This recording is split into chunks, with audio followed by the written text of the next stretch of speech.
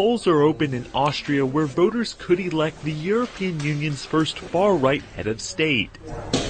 Norbert Hofer of the Eurosceptic Anti-Immigration Freedom Party won the first round of voting last month and is poised to take on the country's political establishment.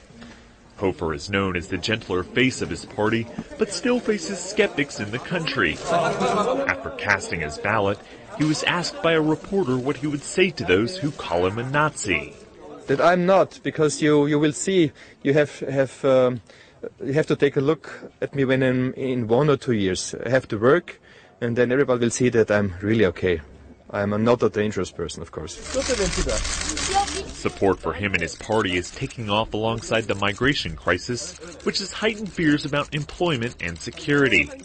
Austria took in 90,000 asylum seekers last year, but has since clamped down.